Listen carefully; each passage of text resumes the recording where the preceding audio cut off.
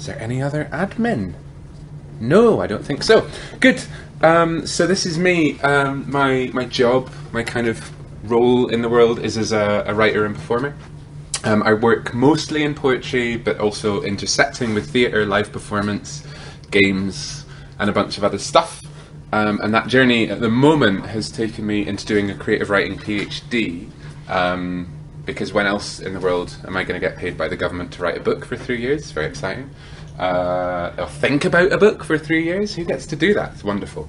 That PhD is in minority languages, specifically Scots, and looking at the role of speculative poetry, science fiction poetry, fantasy, imagination in minority language globally. So it is nothing to do with what we're talking about today. And I say that to kind of emphasize that what I'm talking about today, I come to not really as an academic researcher.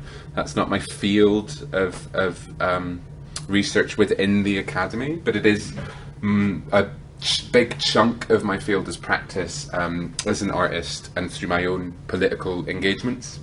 So my thinking, my kind of positionality for today is coming at it as a practitioner more than as a formal researcher. And that's possibly me feeling a bit impostery saying that, but it's also just to try and locate kind of where I'm coming at it for you, coming at it with you. I don't know, one of those prepositions. So you have a sense of that.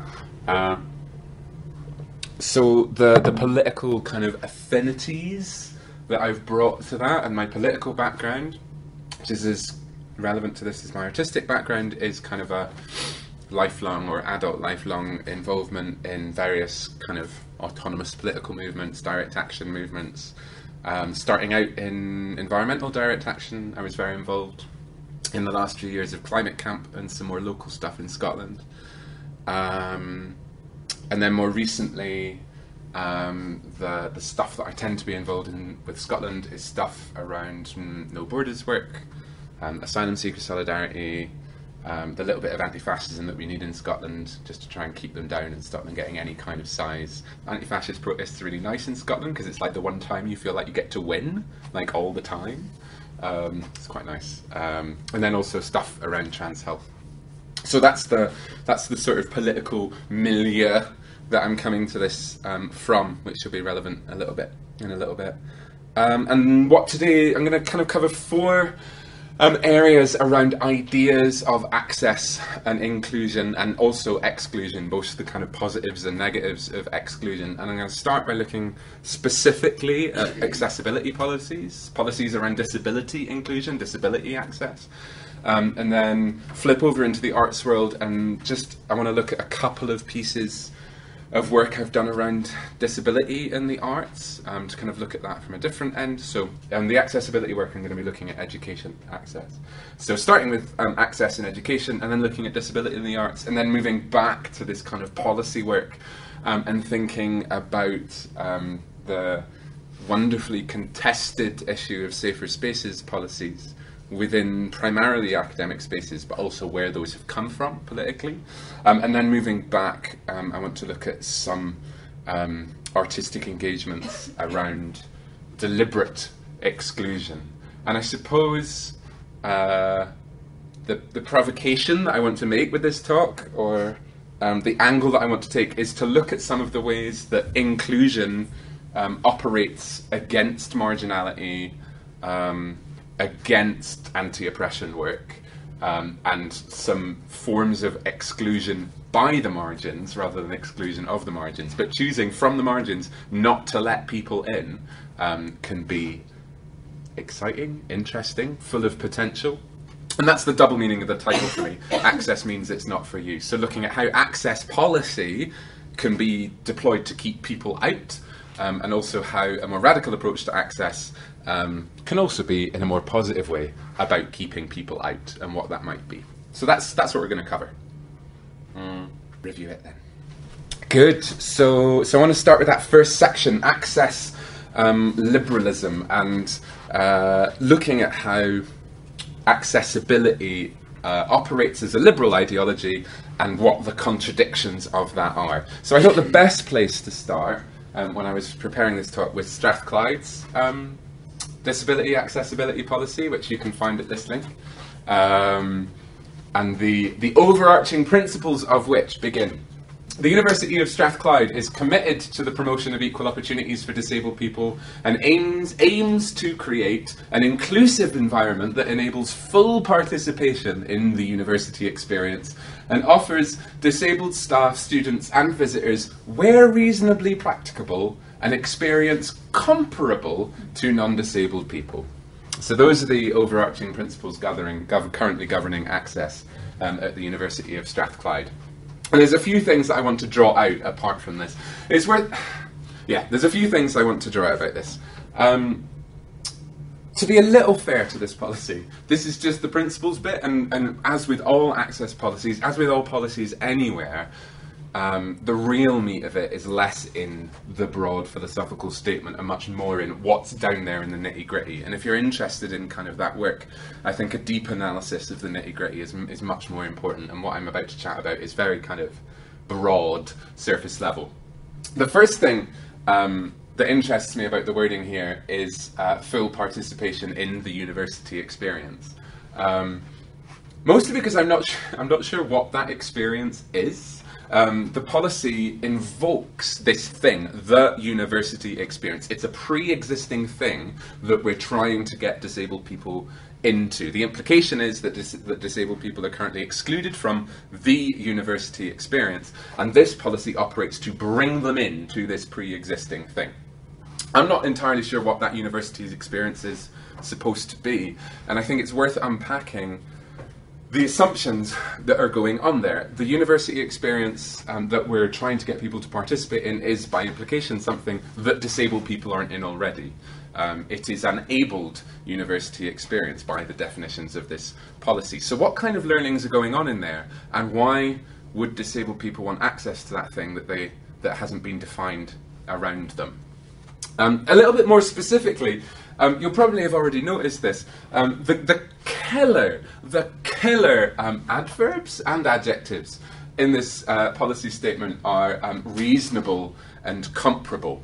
So the University of Strathclyde is committed to the promotion of equal opportunities for disabled people and aims to create an inclusive environment, except it doesn't. It only does that where reasonably practicable. So this statement of access starts by pretending that it says that it wants to enable access for everyone, and then only towards the end of the statement says, actually, we're not interested in access for everyone, we're only interested in access where it's reasonably practicable. So we have this killer bit of what I'm going to talk about as non-performativity later, which is a term from Sara Ahmed. I'm just going to park non-performative for now because I'm going to talk about it in more detail later. The reasonable word there for people who are access geeks is directly from UK legislation. And it's often used in international legislation. All workplaces and public institutions are required to enable access for disabled people and to make reasonable adjustments. The legal term is reasonable adjustments. And I'm interested in what that word reasonable, what work that word reasonable is doing there. You find out what work reasonable is doing when you ask for one of those adjustments to be made. You go to your manager, your line manager, your HR department and say, in order to work at this place, I need this ramp. I need to be able to wear headphones in the office. I need to sit by a window. I need time off for counselling, an appointment that I can only get at this specific time in a week. And then your HR manager says, no, I don't think that's reasonable. And then you have to have a contest with your HR manager where you say this is reasonable and they say it's not reasonable, and you have to try and win that contest. And that contest is won not only through a process of reasoning, of doing the process of reasoning and arguing and saying the reason I need it is this is reasonable because this, it's not reasonable to do this. It's also a legal process. What institutional resources can you get behind you? What economic resources, what legal resources can you get behind you to do the process of reasoning to say that this adjustment is reasonable? The term reasonable adjustments exposes that reasoning is, and always is, an economic and legal process as much as it's a rational process. That rationality is pushed through legal personal, social, endless work to make this reasonable thing happen. So that's what reasonably practicable means there.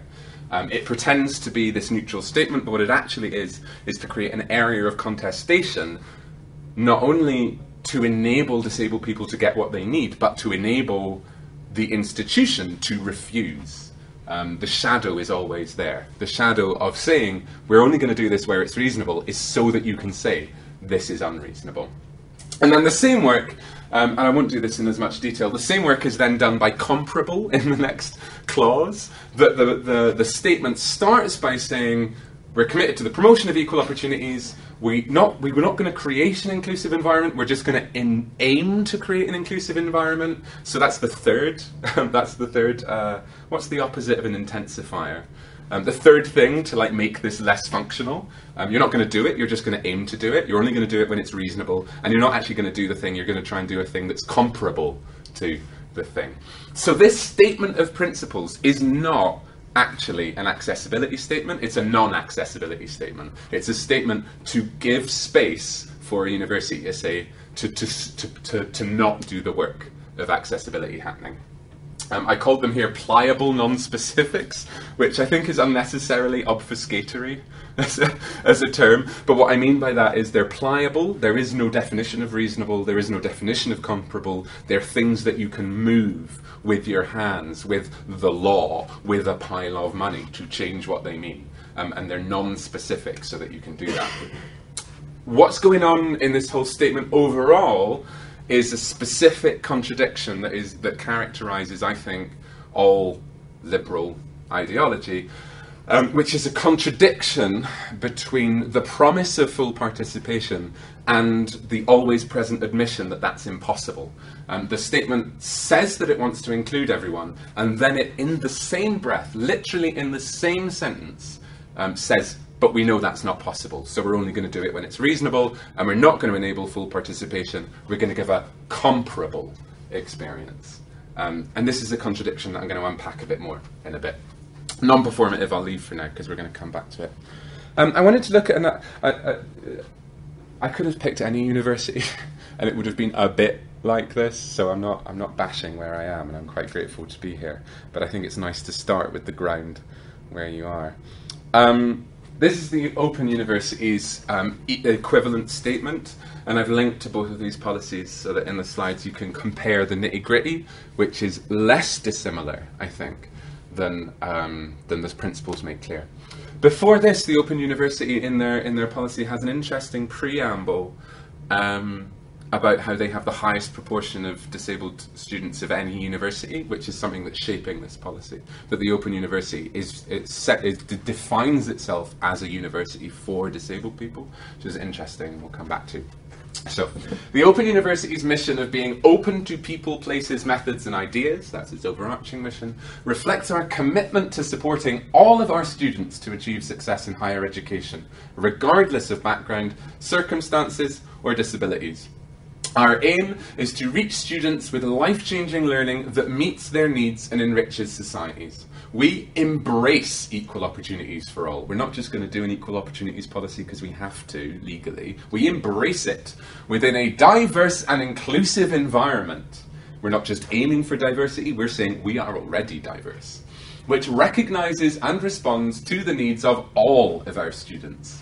This policy sets out our commitment to supporting all of our students in ways that effectively meet their needs and aligns with the Student Charter and the OU's overall strategies such as the Students' First Strategy, the Equality Scheme, the Learning and Teaching Vision and Plan, the Widening Access and Success Strategy, and the Academic Strategy. Whew, it's a lot of strategies.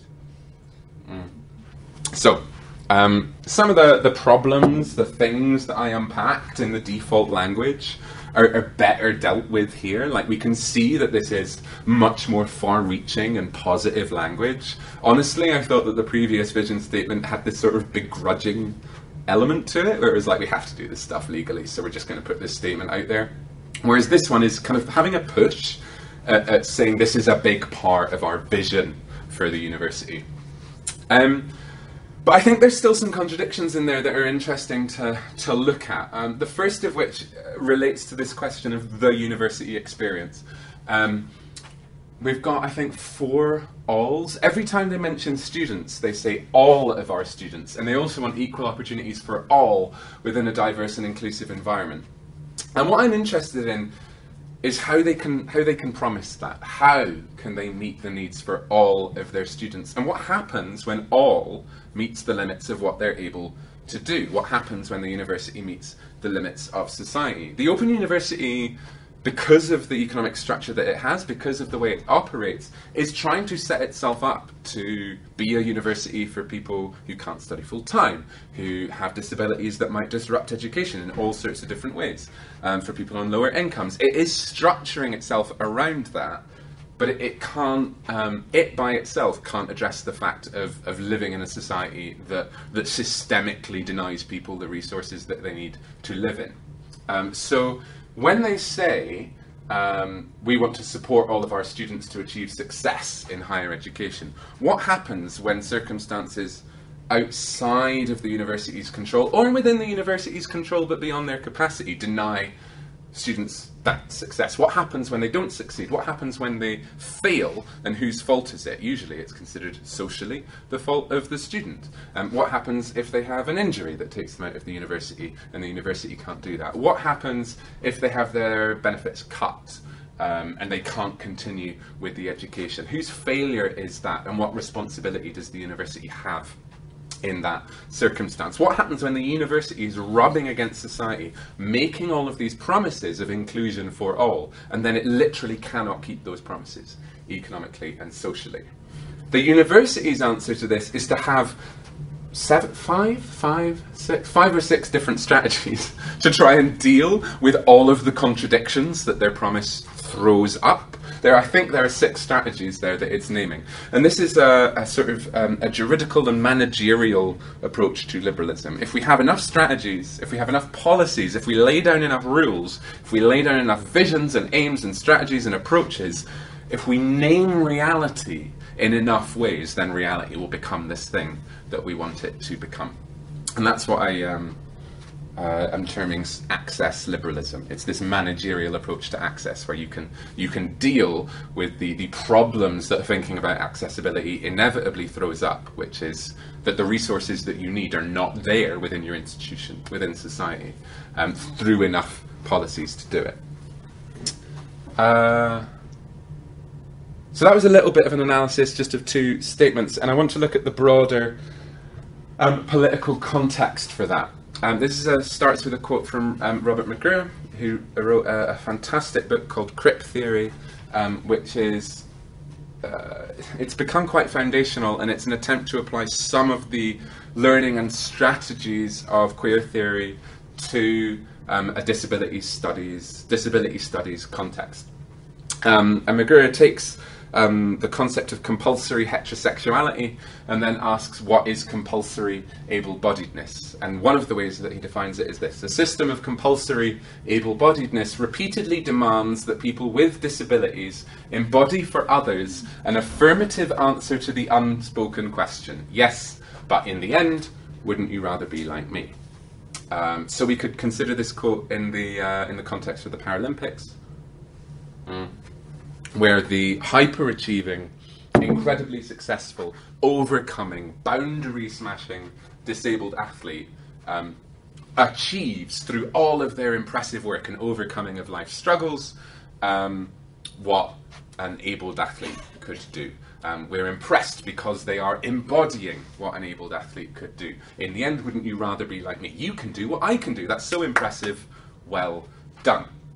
That's a very cynical way of putting it. I actually love the Paralympics, and I'm endlessly delighted, and I also think there's all sorts of agencies and possibilities within that frame. When you actually listen to Paralympic athletes, they all have a hyper-awareness of this stuff going on. Not all of them, I shouldn't say all. They often have a hyper-awareness of this stuff going on and are looking for their own agency within that.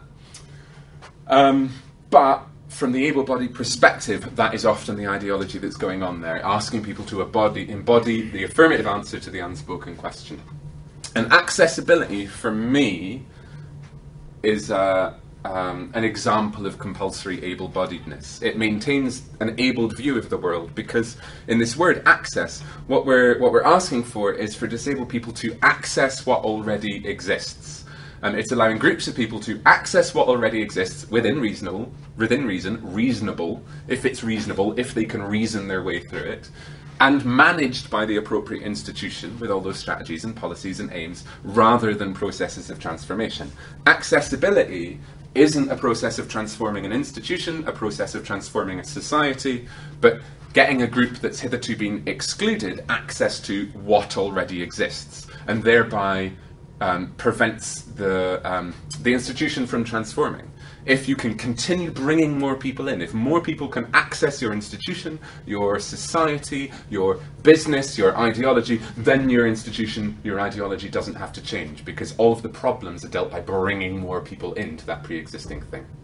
What I want to ask of both education and the arts, for that matter, is what happens if you flip that narrative around and say, what if the job of education, what if the job of accessibility is not to give people access that don't have access to what already exists, but to change what already exists by centering it around said marginalised group. And the question there, the provocation there, is what would an education centred on disability look like?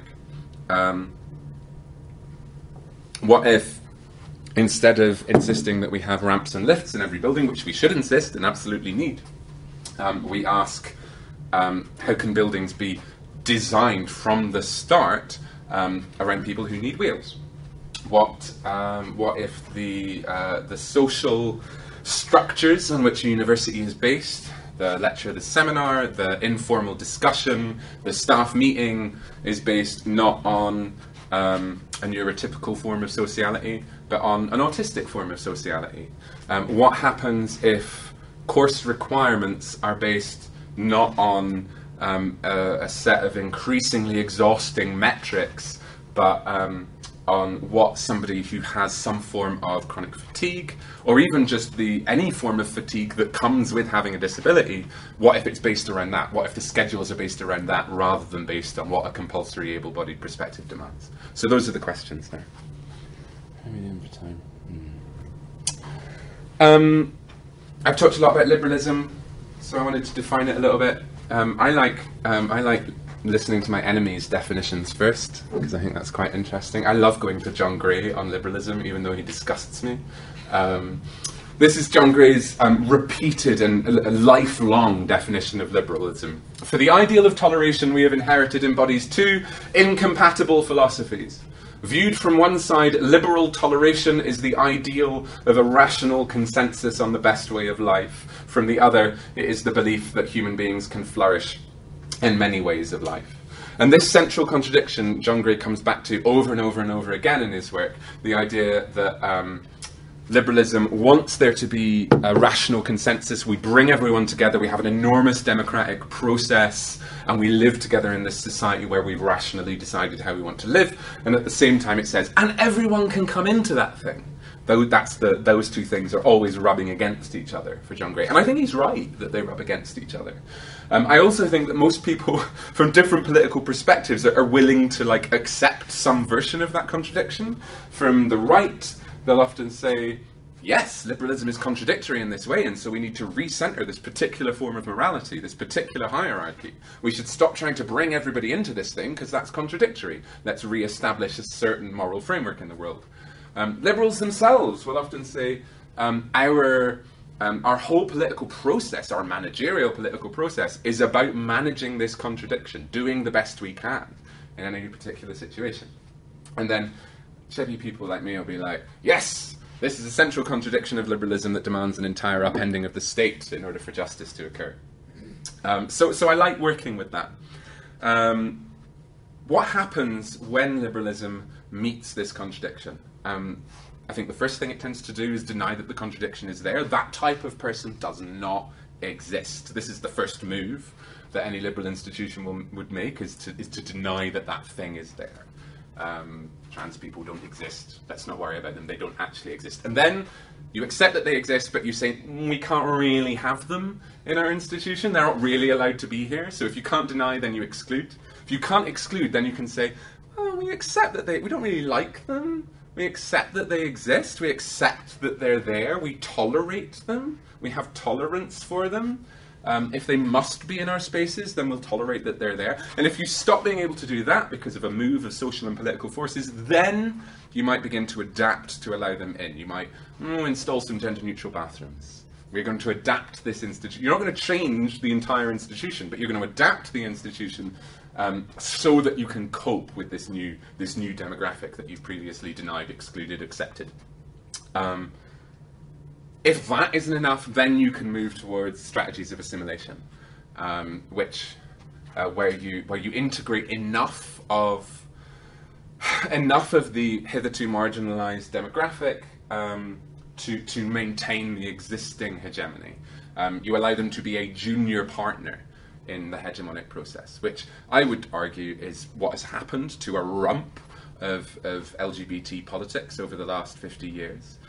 That from a set of radical demands, it's moved towards a generally assimilationist approach, so that LGBT people can become junior partners in business. Every so often, one of them might be an executive, you know, but they're there, and we accept them, and we've adapted to them enough, and they can be part of our ideology that has hitherto excluded them.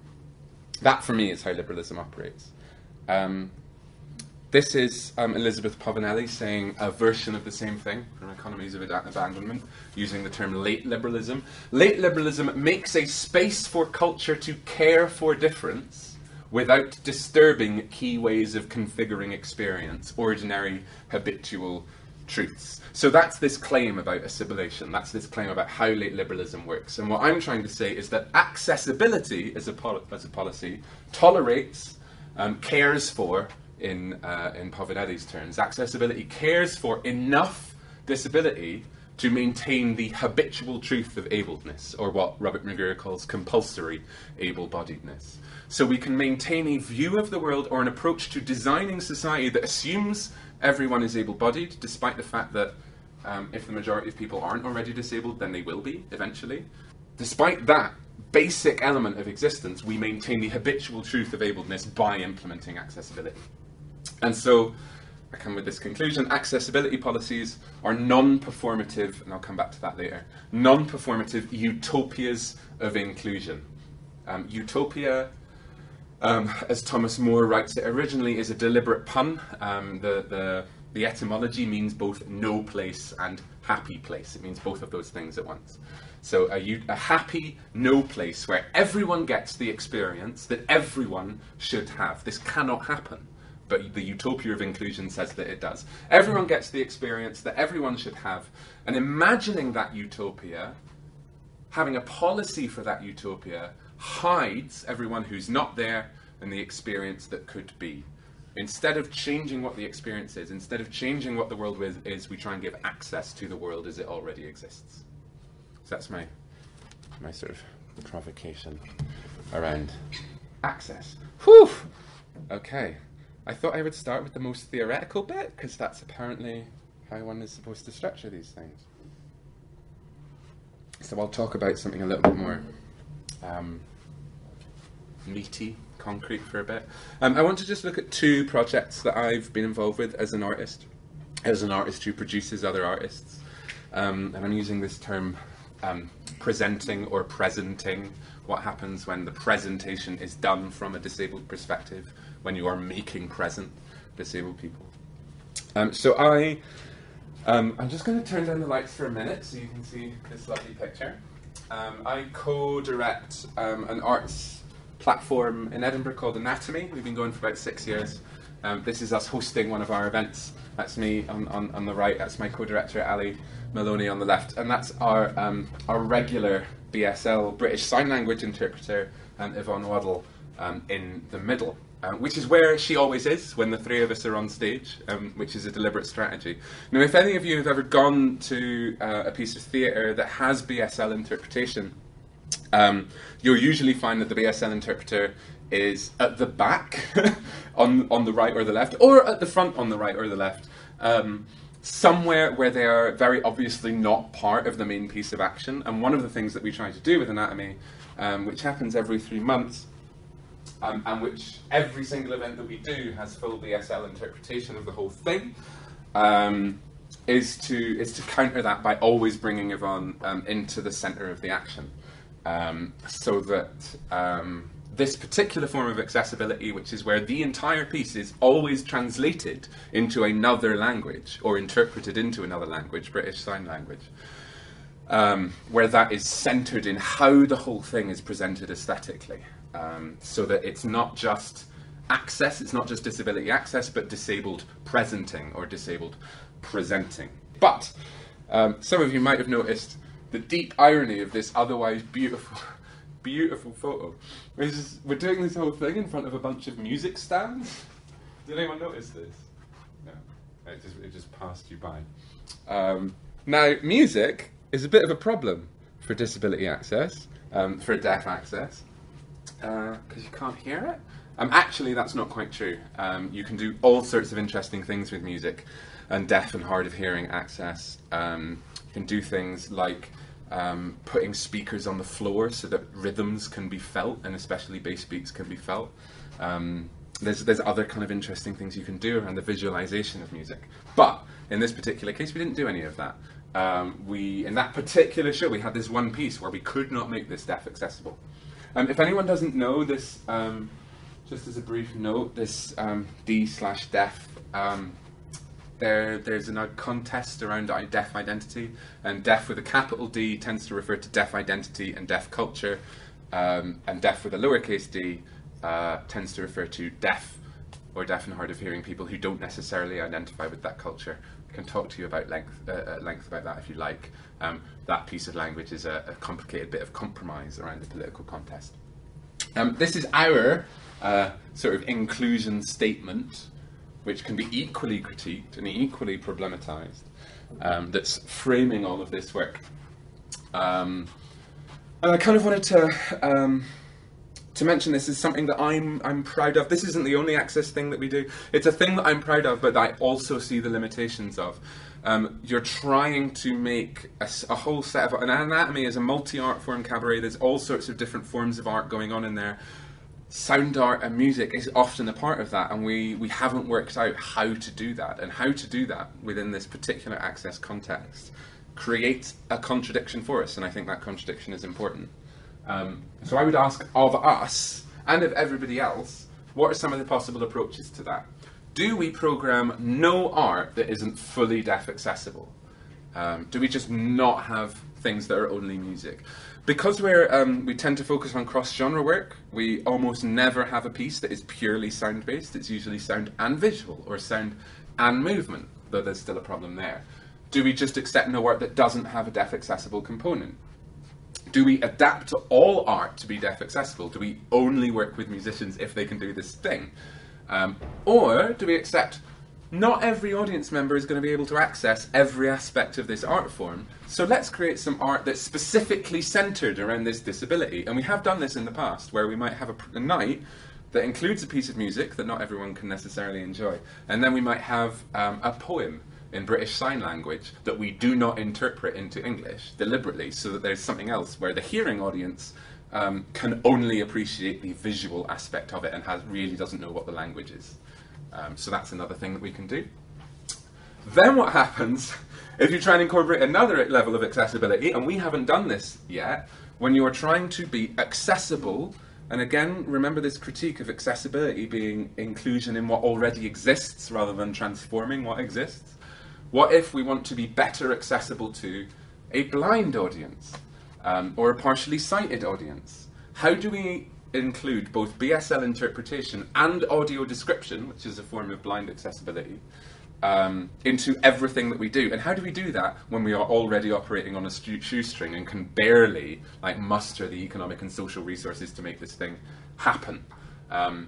What I'm trying to suggest is that proper, not access, but integration of this kind of disability access requires not just adding in a thing, not just adding in a BSL interpreter, but complete aesthetic overhaul of what you're doing. You have to rethink what art is and how art works if you want to do this properly, and that also requires quite a lot of money, which we tend not to have.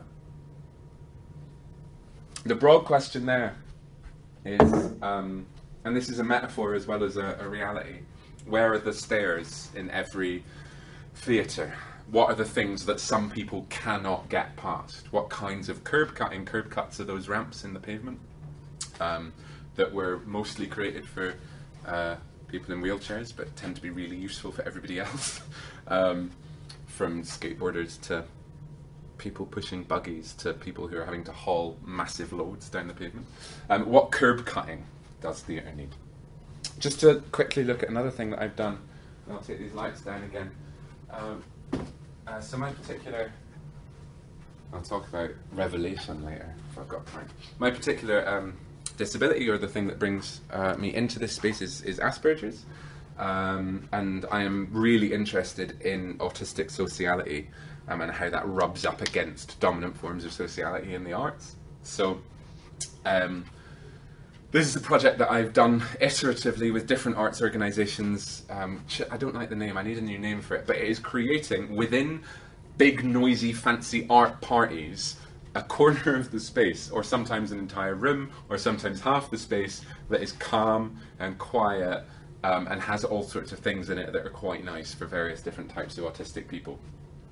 Some of the things that you can see in this picture are a bookshelf and some board games, and some nice fabrics, which I could explain another time, and low-level lighting. There's also some social technologies in this space. Ear protection is a really nice thing to apply to arts parties, because there's so often really loud music that just drives some people away. Some people love it. This is a social technology that's often used at autism conferences, of colour communication badges. Green means chat to me anytime. I'm happy to talk. You can initiate conversation, I can initiate conversation. That's great. Yellow is, sometimes I'm happy to talk, but I'd rather I initiate conversation with you rather than the other way around, just so I could manage it a little bit better. And red means just don't talk to me. I'm non-verbal at the moment, I don't want to speak. Reasoning around that is different autistic people at different levels struggle with different types of social communication. Some autistic people are completely non-verbal. Some panic at unexpected social interaction. Some need to manage social interaction in specific ways. And this requires, for this to work, it requires everybody who's in that space, autistic or non-autistic, to wear one of these badges, for everyone to say, this is how I want to communicate in the world. This is a piece of social design, a social technology, to change what social space is. And it has all sorts of interesting effects. Because it's not just autistic people that are like awkward and uncertain at parties. If everyone around you is wearing a green badge, it's, whether you're autistic or not, it's suddenly a little bit easier to be like, oh, you're enjoying this party? Didn't really know how to talk to a person, but I see you're wearing a green badge, so I suppose I'll give it a shot. If you're worried that somebody doesn't want to talk to you, the fact that they're just wearing a yellow badge or a red badge, like, is such a massive reduction in anxiety. It's like, oh, it's not me, they just don't want to talk to anyone.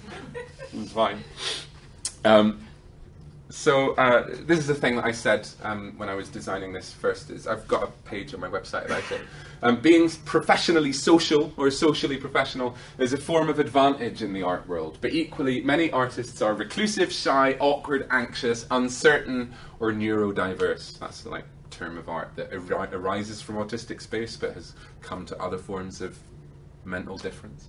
How can the art world provide social space to many different kinds of people together? What I'm doing is using autism-centered design to create an alternate social space alongside and abrading against neurotypical sociality.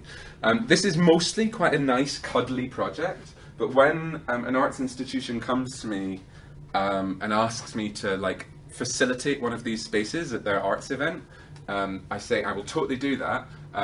It can't just be in a separate room. Everybody else has to know that it's there and see that it's there. It's a requirement for me that everybody can see that there is a different sort of socializing going on, and that's a creation of another world alongside the world that already exists, and trying to let those abrasions happen.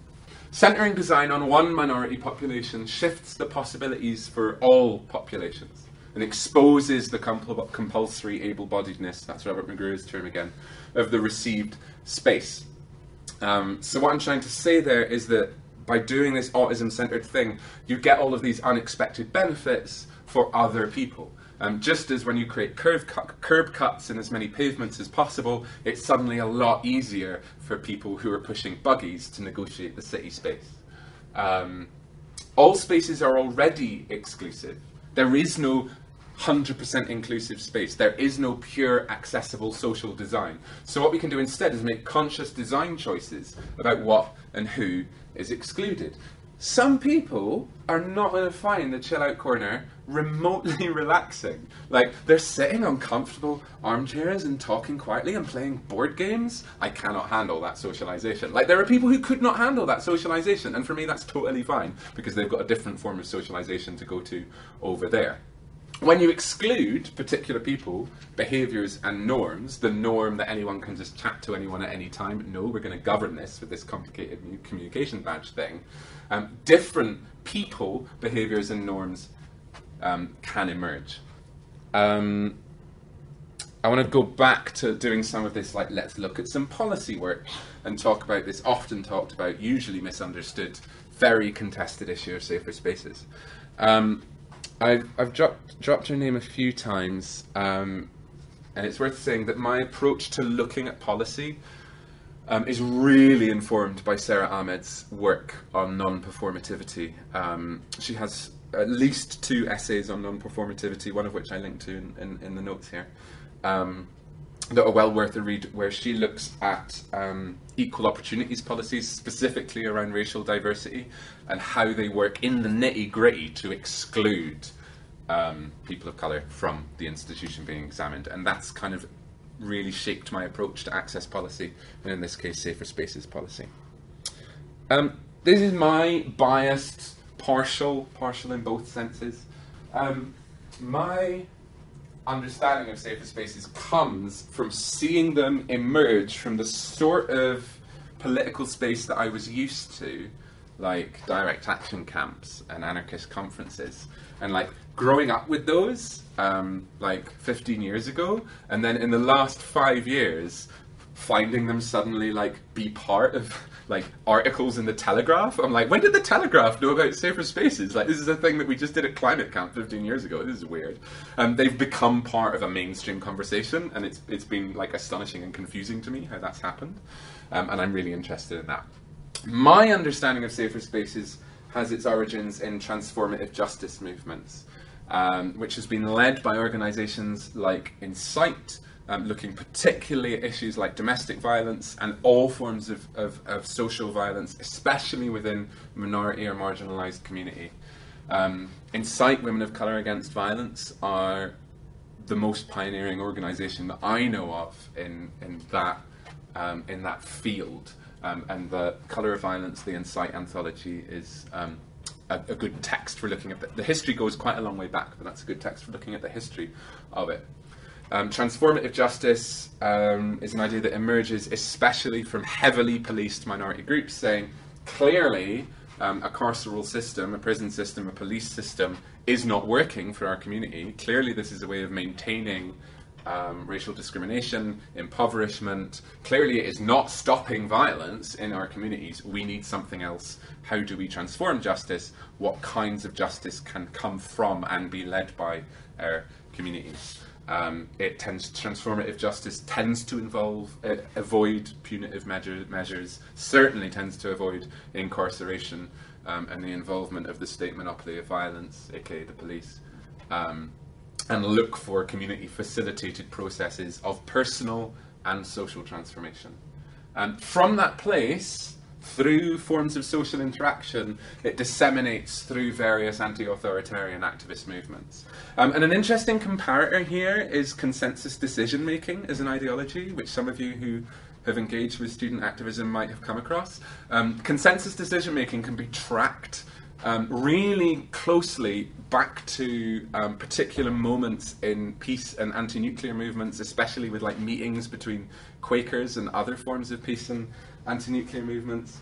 You can see conversations about consensus decision-making at 3 Mile Island, and you see it come from there and then spread all the way through anti-authoritarian movements, and then from there it comes to the students, and from there you occasionally start to see it at business meetings, and I'm like, what? Like, why are people doing hand signals at this meeting about business strategy? Anyway, back to safer spaces. So you start finding it in various forms of anti-authoritarian activist movements. The revolution starts at home. It's again looking at issues of partner violence, intimate partner violence within those communities.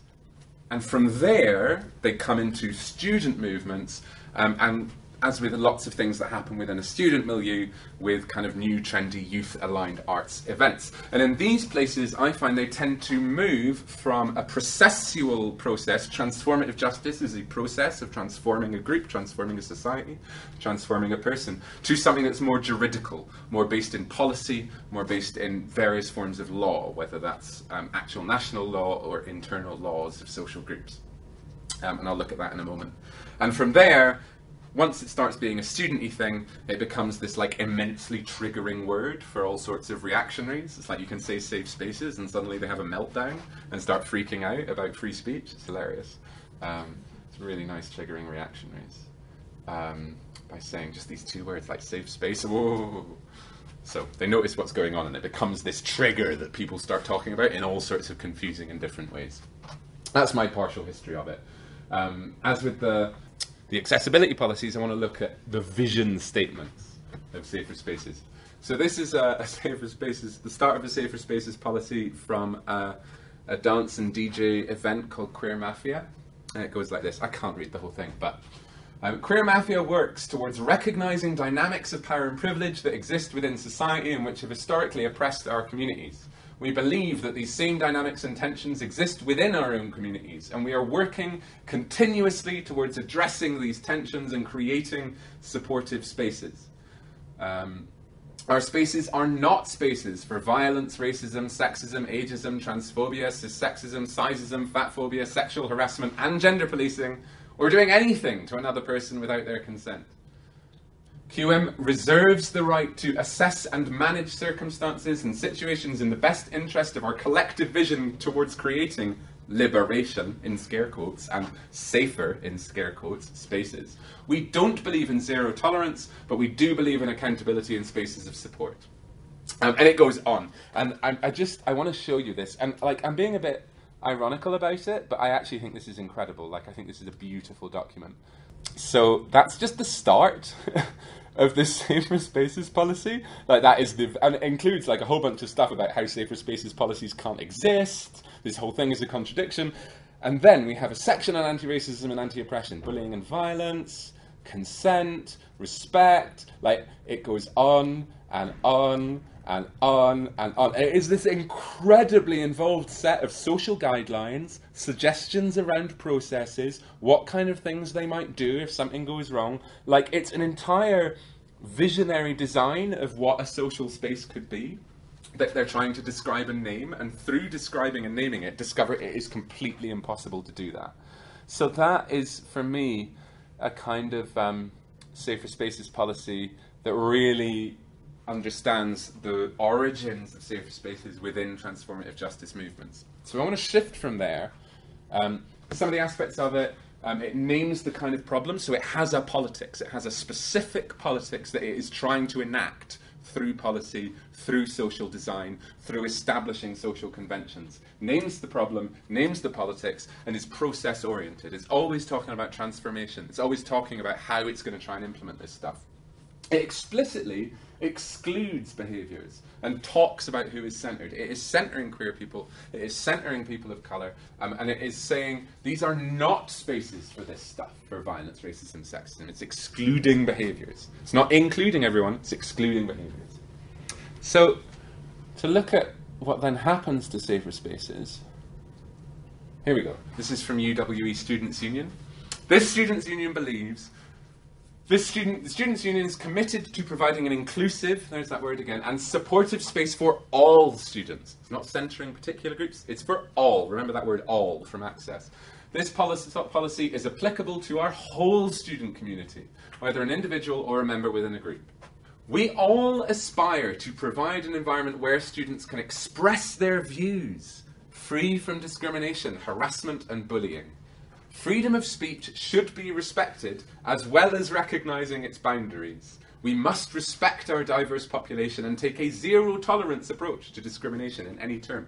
Now remember, that the ostensibly much more radical political statement that had a really expressed politics to it, a really expressed radical politics to it, said, we don't believe in zero tolerance. But this piece of ridiculously bland liberalism that says nothing, like it literally says nothing, says that it's going to be zero tolerance. So I think that's really worth thinking about. Like, if you're processual, if you're radical about it, if you're transformative about it, you know that zero tolerance doesn't work. If you're trying not to do anything, if you're trying to be non-performative, then you say you're going to have a zero tolerance approach. The reason that I say it says nothing is the contradiction between 3 and 4. It wants everyone to express their views free from discrimination, harassment and bullying, but freedom of speech should be respected, and it has boundaries. These words mean nothing as outside of the particular processes of political contestation that are defining what freedom of speech is, what the boundaries of freedom of speech are, what discrimination is, what bullying is, what harassment. It doesn't define any of the terms, so it means nothing. And just as those terms, reasonableness and comparable in that first accessibility policy, are pliable non-specifics, terms of contestation, terms that require political contest, social processes in order to mean anything, we have these pliable boundaries that can be moved around. The students' union is dominated by lefties, then they're going to use these pliable terms in order to try and stop inviting, like, I don't know, Milo Yiannopoulos to speak at the university. If the students' union is dominated by conservatives, then they're going to use these terms to probably, and this does happen, and this happened at Bristol, to try and shut down a group of trans students starting a petition. Like, Safer Spaces was invoked in Bristol recently, I'll look up the details if anyone's interested, in order to punish a trans student for starting a petition. It's juridical in orientation. It's not trying to initiate processes, it's trying to, by naming a bunch of principles, make those principles happen in reality. Here's finally this definition of non-performative that I keep referring to, and it is what's going on in that policy. And this is from Sara Ahmed's Non-Performativity of Anti-Racism. Such speech acts do not do what they say. They do not commit a person, organisation or state to an action. My argument is simple, they are non-performatives. This term performative goes back to the linguistics researcher Austin and has a particular role, as you may know, in queer theory, and then becomes used by Butler most notably in understanding how gender works as a performative act, as a performative speech act. For Austin, a performative refers to a particular class of speech. An utterance is performative when it does what it says. An example being, I declare thee man and wife. I promise I will do this. I sentence you to death, performative statements. I want to suggest that non-performative speech acts work by not bringing about the effects that they name. In my model of the non-performative, the failure of the speech act to do what it says is not a failure of intent or even circumstance, but is actually what the speech act is doing. The access policy, the inclusion policy, the safer spaces policy deliberately works to make a thing not happen. Such speech acts work as if they bring about what they name, or to be more precise, such speech acts are taken up as if they are performatives, which has its own effect. So we have a diversity policy, therefore we are now diverse, and by having a diversity policy and becoming diverse, we don't have to do anything about diversity. Ditto, safer spaces policies, I think, usually. Whether or not any given safer spaces policy is and I should say that I really believe in safer spaces processes, and I spent 5 years of my life facilitating transformative justice and safer spaces processes for a social centre in Edinburgh, with a social centre in Edinburgh, as part of a team. I've committed a huge amount of personal resources to this, and I still believe in them. But whether or not any given safer spaces policy is non-performative depends on conditions not legible in the text. People, processes, expectations. The policy makes nothing happen, and sometimes by having a policy, you deliberately stop things from happening. Safer spaces only occur if there is a team of people willing to actually do something when there's sexual harassment, willing to actually initiate a process of personal transformation when someone is racist in your activist group. If those people aren't there, if that experience isn't there, if the processes aren't there, then just saying we're anti-racist means nothing. If you don't know what to do when somebody does sexual harassment, then saying this isn't a space for harassment does nothing. It's not about the policy, it's about the people that can do something with the policy. So without those people, without those processes, without that willingness to engage in transformative change, the policy acts as a performative, with my nod to my enemies again, virtue signal that starts the process of making a safe space. So a policy could begin that process if the people are there to begin that process. But if left as merely a policy, it is non-performative. The question here is what happens when something goes wrong? You have a policy, you've said, we are a safe space. As soon as I see those words, I know it's not a safe space. Like if they say, we are a safe space, I know it's not going to be a safe space because it means they're not going to do anything. Because it means they haven't thought about what something goes wrong. No space is safe. You can only engage in the process of making a space safer. No space is safer for everyone. You can only engage in the process of making a safe space safer for specific groups of people. I don't want my spaces to be safe for white supremacists. Why would I want my places to be safe for white supremacists? I'm going to kick them out. I want to exclude them. Right? I'm not making a safer space for everyone, which is what the UWE policy said. I'm deliberately excluding people so that a particular type of person can emerge, so that a particular policy can emerge, so that a particular politics can emerge. And that can only happen through exclusion, not through this utopia of inclusion, but through saying that these behaviours are excluded. That said, we don't believe in zero tolerance. So if we have the resources, we engage in a process of transformation. Rather than just kicking everyone out, we would like to work for transformation, but the nitty-gritty of that is a lifetime's work, and I could talk about that for a long time. I was going to go back to John Gray, but I only have a few minutes left, so I'm not going to go back to John Gray, because who wants to listen to more John Gray? So I'm just skipping this bit so we can talk about something else. No, I think I've said what I wanted to say about safe spaces. If we have time in the discussion, I'll talk about John Gray's reactionary opinion of safe spaces and how it's actually quite interesting, but let's talk about something else. So I want to conclude with a bunch of trans stuff for fun. And I thought, having just ranted at you quite aggressively about safe spaces, we should listen to a little song. Here we go. Can you hear that? Is that okay? Have you got a minute? Good. Well, just sit down and relax and let me tell you about my operation. Oh, this is the real dirt. Of course I had it done. To all of you that know me, you might have seen it coming. So this will be no surprise. Everyone asks me, how does it feel? Well, it feels just fine to me. I can be the woman I've always wanted to be. For the change, I went south of the border. It took me just days to pack. I arrived there with excess baggage, but I had a lot less coming back. I'll pause it there. For my change, I went south of the border. It took me 3 days to pack. I had plenty of excess baggage and a lot less coming back. So this is Ray Bourbon, an early female impersonator, drag performer, possible trans person. We really do not know. We don't know how she identified because she identified in 100 different ways at different points in her career. We do not know if she actually had this operation that she talked about or not.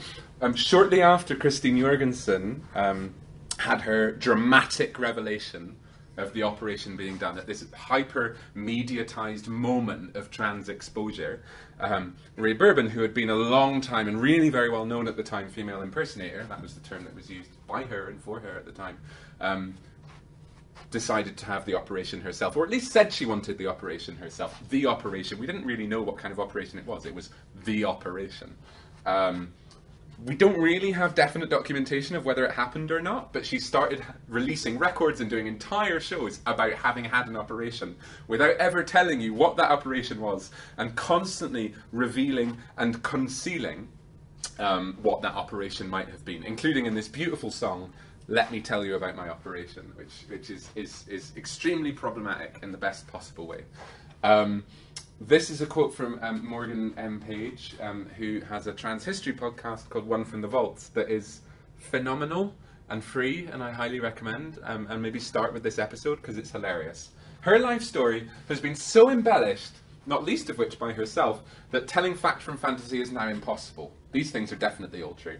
A Broadway actress, singer, convicted murderer, actually true, novelist, and all-round entertainer, this person may or may not have been trans. And I am interested in, and this, I know it seems like I've gone off on a ridiculous tangent right at the end.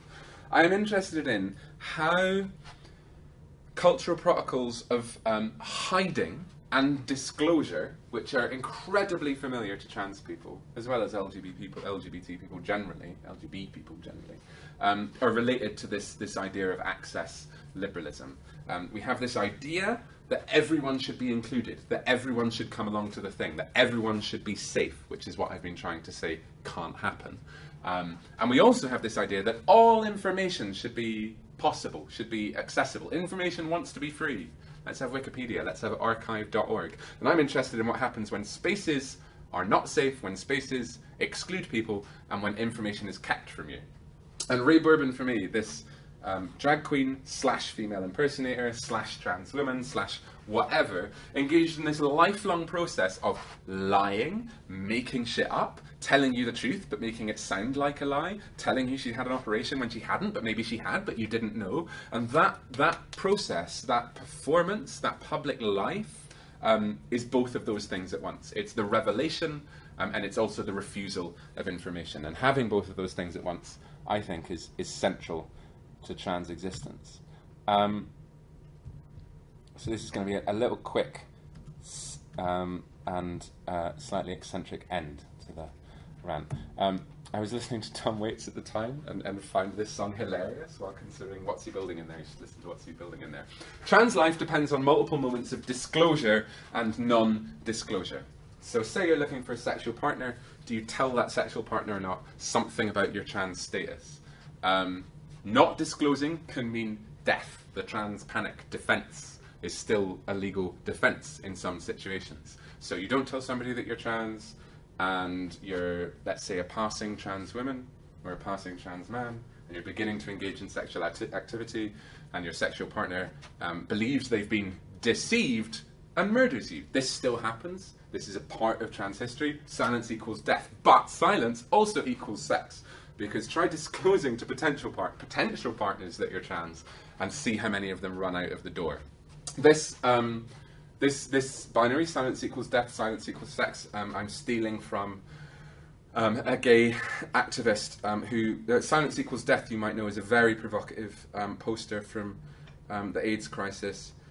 Not talking about AIDS meant death for people with AIDS, mostly gay men, not entirely. Recently, a Canadian artist came out with a new poster that said silence equals sex to talk about serophobia. He's HIV positive. He's very, he will say, you know, I'm trying to be very responsible and tell everyone that I'm HIV positive, but as soon as I disclose that, my possible sexual partner runs out the door. So this act of disclosure is this, and that inhibits disclosure, right? Similarly, trans life in the world that we live in the Anglosphere at least, has been constantly mediated through this act of trans autobiography. The trans autobiography is a whole genre of literature where we reveal our operations, our details about ourselves. It's this kind of striptease that continues, like off the stage, onto the page. Like you write an autobiography for a prurient cis audience saying, this is what's happened in my life, this is the way that I'm trans, this is my revelation to the world. What Caitlyn Jenner did is completely indistinguishable as a media event from what Christine Jorgensen did about 50 years earlier. Like it felt like going in loops. This moment of dramatic revelation to the world. Call Me Kate is a moment of revelation to the world. But while this like public act of trans autobiography continues to happen, a lot of trans art has actually always been about concealment, as with Ray Bourbon, confusing things, making people not really know what's going on in there. What's he building in there? We have a right to know, but I'm not going to tell you. People want to know what's under your skirts, and you might want to tell them. But a lot of trans art has been about refusing to tell people what's under your skirts or your binder. This is now replayed on Time magazine, but also on Twitter. I'm fascinated by this like moment that we've hit on Twitter, where like young trendy queer people will like list all of their like marginal affiliations and like, so you know their pronouns, you know which particular minority groups they belong to, so you can see what like which conversations they're allowed to have and which conversations they're not allowed to have. This like dramatic disclosure that happens at the moment that you see a person. Your pronoun badges. I hate pronoun badges so much. You go around in a circle, and so you have this moment of disclosure, and yet also on Twitter you can have this dramatic non-disclosure of multiple accounts, of bots, of concealing aspects of your identity in order to be able to say things. And then the last version of this disclosure, non-disclosure that's worth referencing, and I know I'm just like piling a bunch of cultural signifiers at you just to give you something to think about that's totally different at the end. How do you get information, specifically healthcare information, to people who need it without damaging access to services? So say you've got a trans masculine friend who desperately needs access to testosterone, can't wait the 3 years it's going to take him to get the GIC appointment. You need him to know where he can get testosterone from. You know where he can get testosterone from. But if you post it on Twitter, that testosterone is going to vanish, right? So you have to get that information to him, but you have to exclude access to that information from other people. There's all sorts of, in Fred Moten's terms, undercommons. There's all sorts of hidden realms of knowledge in the trans community that you need people to know exist. You need our people to know it exists, but you don't want anybody else to know it exists, because letting people know that it exists is damaging. One of the most supportive GPs in the UK for trans people is Helen Weberly. She's also a campaigning GP. Because she's a campaigning GP, she got barred for 6 months on having clients who were under 16, I think, because she was one of the easiest way for people who are under 16 to get access to hormone blockers. But because she was publicly available as that got shut down for a while. So disclosure, non-disclosure. What life is made possible by excluding access to information and participation?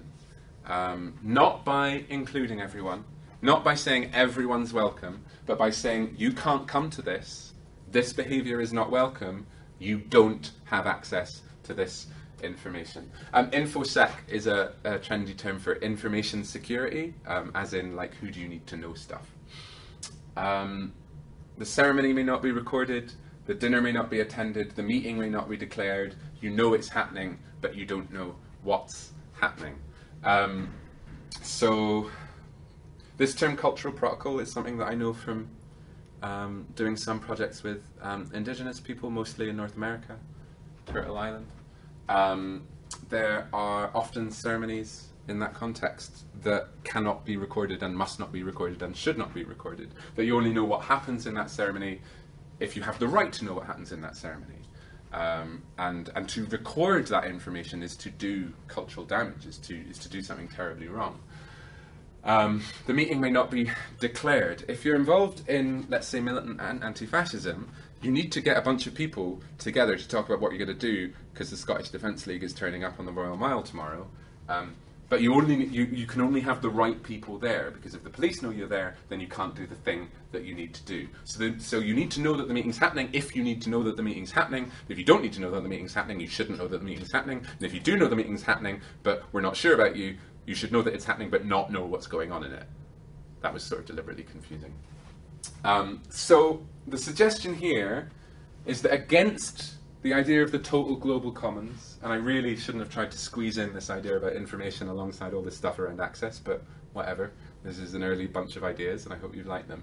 Against this idea of a total global commons, against a universal liberal project of borderless capitalism, borders for people, no borders for money, against the idea that everyone can be included, we can suggest that some information does not want to be free, some spaces do not want to be safe, some things you should not have access to.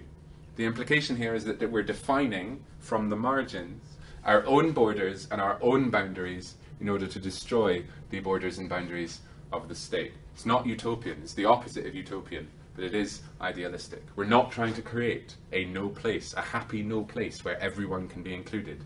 We are trying idealistically to redefine, to reshape, to remake what reality is through processes, not of inclusion, but through deliberate and chosen exclusion.